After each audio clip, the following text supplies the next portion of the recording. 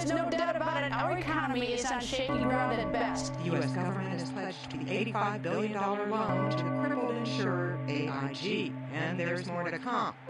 The bailout is far bigger than the Federal Reserve let the public or even members of Congress know at the time.